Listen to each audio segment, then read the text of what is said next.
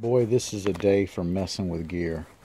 I'm actually painting, and in between coats, I've just been out here messing with some of my gear.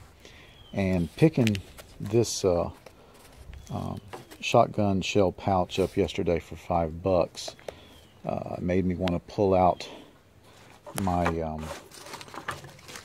chest rig, my shotgun shell chest rig, and revamp it, reorder it. Got this rig, I think it's a Blackhawk. I got it for next to nothing. And the neat surprise was it had one piece of soft armor in it that the surplus store didn't even know about. So you can see I've just rigged it up here with a bunch of these soft pouches. They will hold quite a bit. And with the addition of this rip-away pouch, which I've tested, and it works okay.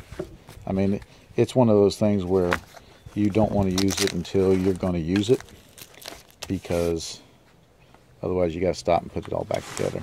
But the idea here with this chest rig is that if for some reason I was going to go out with my shotgun, and I would not go out with my shotgun unless I also had a sidearm, this chest rig works real well with a duty belt, and it'll even work with deuce gear, but I prefer it with a duty belt. And it rides real well with that. It doesn't interfere with the ammo pouches for the handgun.